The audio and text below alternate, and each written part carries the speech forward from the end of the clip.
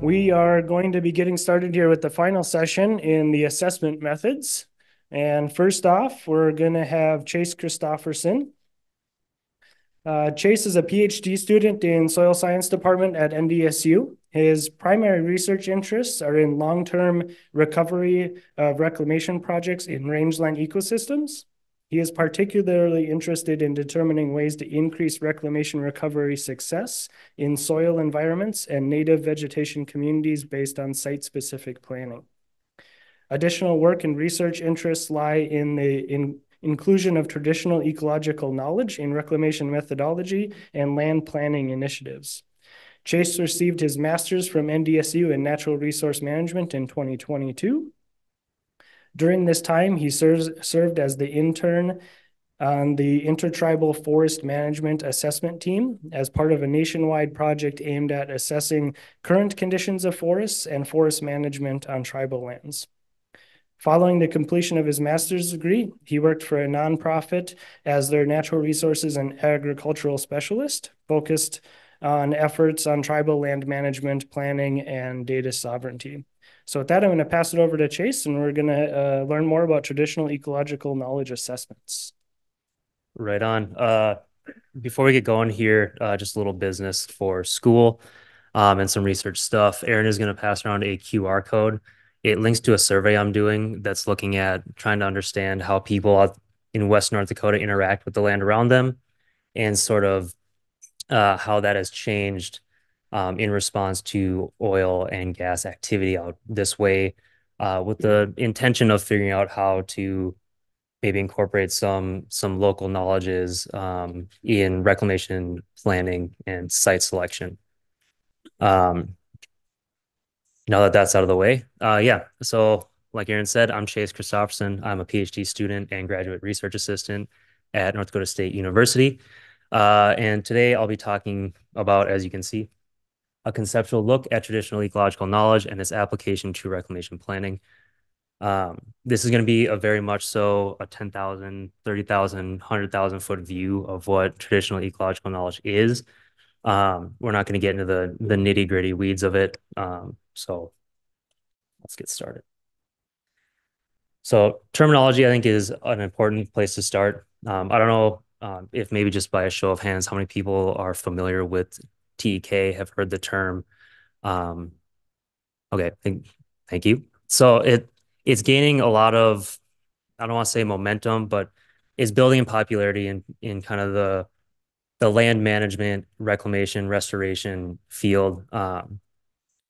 But a lot of people don't fully know what that all encompasses. They just hear sort of it's sort of become a buzzword, a buzz phrase. It looks good in a plan, it looks good in a project, but what does this mean? So terminology first and foremost is important. Here are some examples that you see people say pretty interchangeably. So we got, the standard traditional ecological knowledge, indigenous traditional ecological knowledge, indigenous knowledge, place-based, local knowledge. Um, TK, the top one there with the little asterisk by it, that's pretty much in the vernacular. That's in the zeitgeist, if you want to say. That's what everyone knows.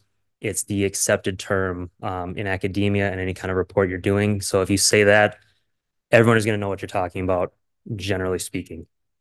And so it doesn't matter. Yes and no, without getting too far into terminology and breaking down the definition of words. It does matter. Um, the bottom two here, I would not say are good substitutions or placeholders for TK, indigenous, traditional ecological knowledge, indigenous knowledge, any of those, just given the differences in definition of the words and sort of what TK encompasses. So here is just I'll let you read them. I'm not going to go in depth on them. Just different definitions for what TEK is. You'll see the top one here. This is the White House's stance on what TEK is. They call it indigenous traditional knowledge so that no one gets confused about what they're talking about. And this, based off this year, you can see just this happened in the last 2 years, around the time that Deb Haaland took over the position of Secretary of Interior. So this is really sort of gaining a momentum in the federal agencies a lot, especially. So there's that. And then this one right here is the one that I want to draw probably your attention to if you're going to take anything away from this slide. It's this one. It's the most cited, it's the most referenced in any sort of academic textbook or text or journal that's looking at this field. It's going to be this Burke's definition of TEK.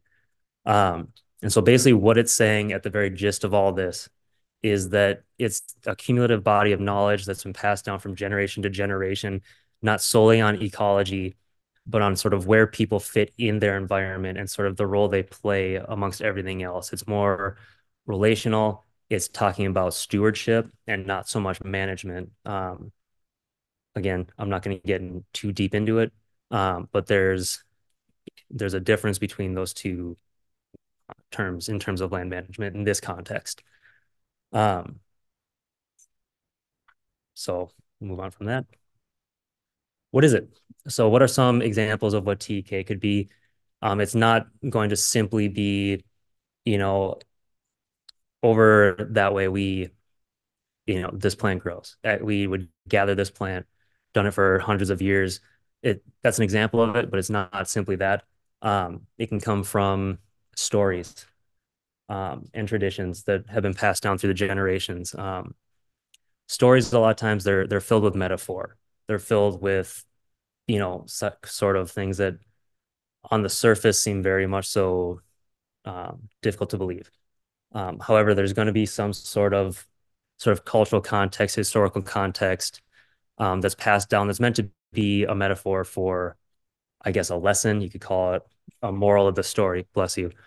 Um, and so that's sort of an example of TK where you're trying to say this is what happened, this is how we got through it, but it's going to be cloaked in metaphor and simile and things like that.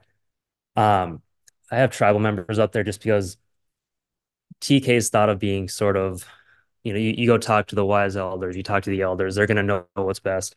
And that's, of course, they are going to have more knowledge than most community members. But the youth are also going to have knowledge that they've gotten because it's an intergenerational passing of knowledge over the years. And so little kids can tell you stories that they might hear from their grandparents, all on up. And it's just sort of incorporated in a lot of the life for these indigenous communities in just whether they are aware that that's exactly what they have or not. Um, Cultural and traditional sites. So that's going to be, historic village sites. There is some observational knowledge out there that I've heard from around the country that the prevalence of medicinal, cultural, traditional plants and vegetation are going to be found in higher um, percentages and in larger numbers around historic village sites. I don't know how accurate that is, but again, it would be something to look into further because I've heard it echoed around the country. But so that's also ceremony sites. It's gathering sites. It's fishing sites. It's all these things that sort of go into these places that hold meaning over the generations. It's not just a one-off. It's understanding sort of where we as people fit into the environment and sort of the role we play and not just our imposition of our will on it, but more so how we interact with everything in the environment. Um, and then traditional location names.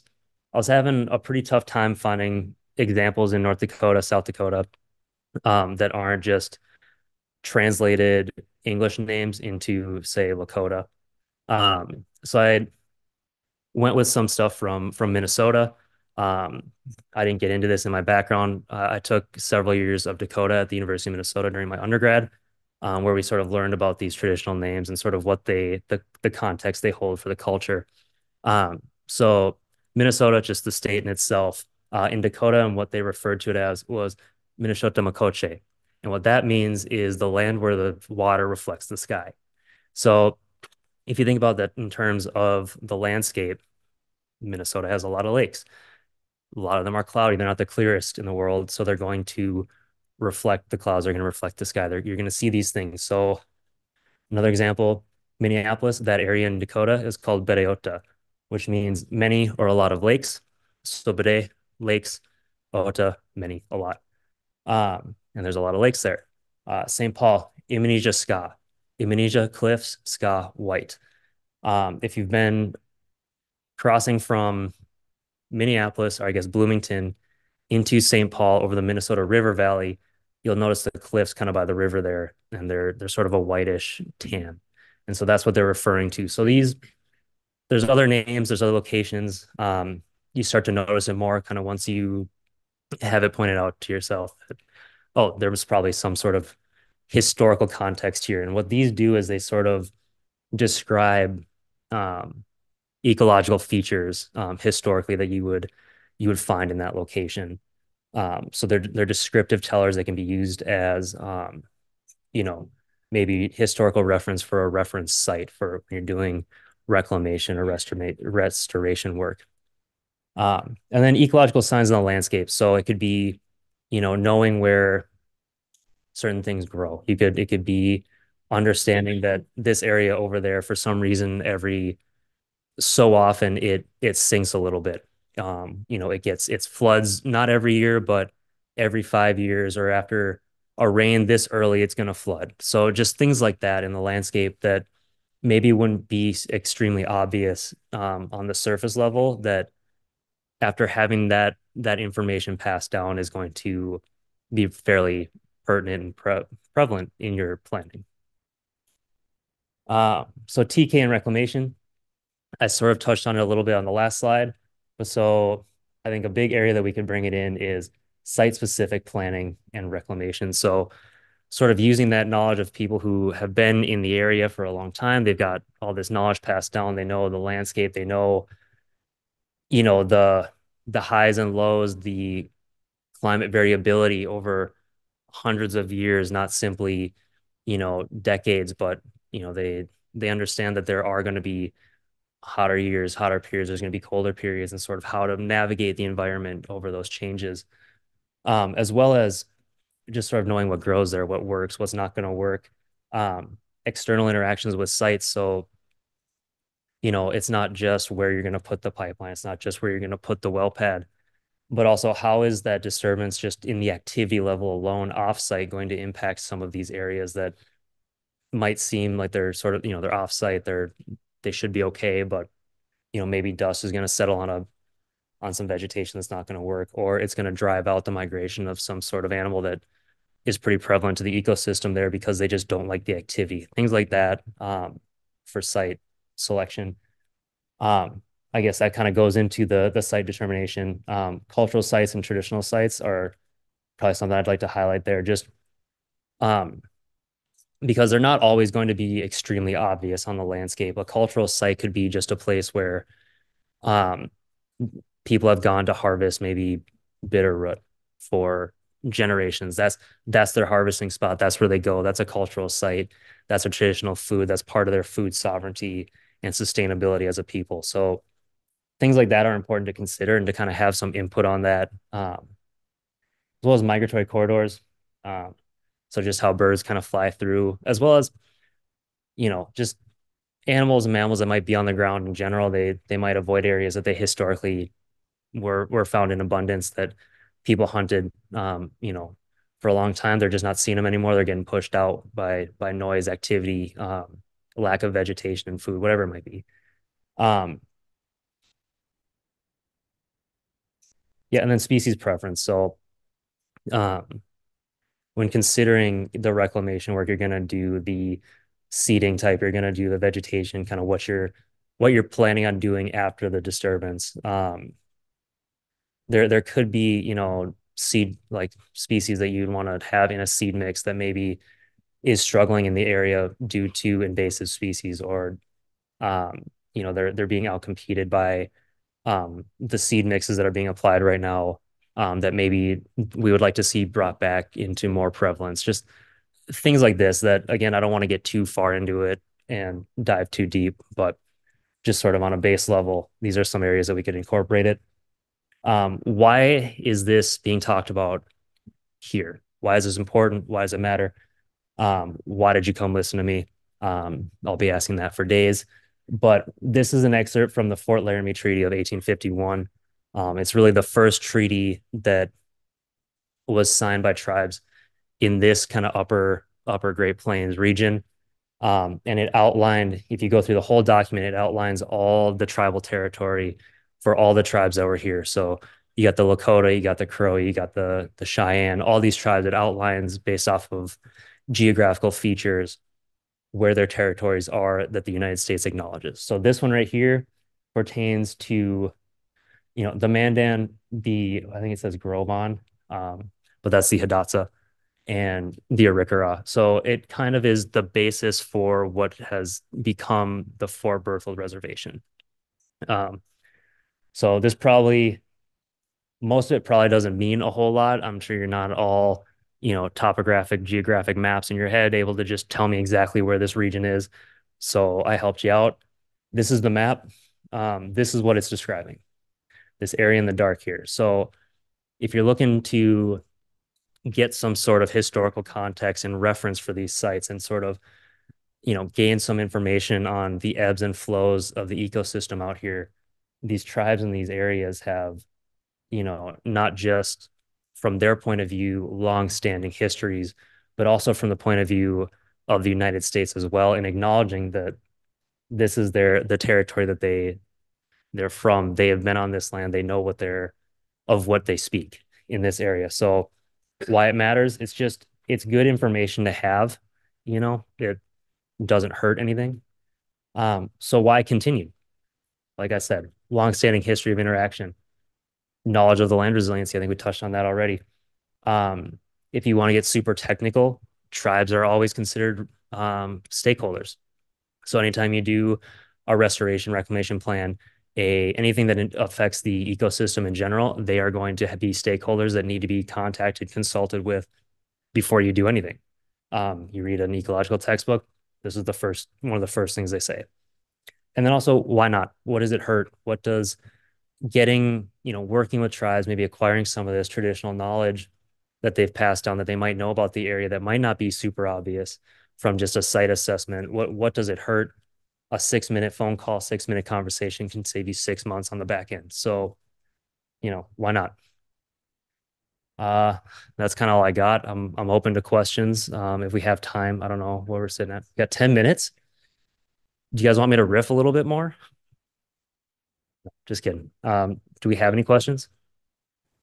Question. So if for the reclamation planners in the room, what is a good first step? I mean, as far as building that collaborative relationships with the folks that have the knowledge, it might be a stretch for each one of them to be able to acquire this themselves. And so just opportunities in your mind for building those bridges to help bring some of these things into the planning process. Yeah, that's a very good question. It's something that I spent a decent amount of time thinking about. And this isn't something that can just be incorporated and changed and brought into the process overnight. This is going to be, this is going to be a work in progress. There's going to be mistakes. There's going to be successes that maybe happen accidentally. Just by the grace of God, it worked out. But I think starting the dialogue and trying to just figure out who to reach out to if you're looking for tribes. So, um, MHA Nation, they have a tribal historical preservation officer department. They'd be a good place to start. They have a cultural resource department. That'd be a good place to start. They have a natural resource department. These are all just people who are familiar with the land that are at least a good go between to maybe either they're going to know or they're going to know people that know. And quite frankly, you're never going to get the information up front. There is too much history to overcome for tribes to just be always extremely open with their information to strangers. And so that's something that is just going to sort of, if you're looking to incorporate this, it will have to be worked through over years. It's not going to be tomorrow. It's not going to be next week. Most likely it won't be next year, but slowly but surely that trust will be built.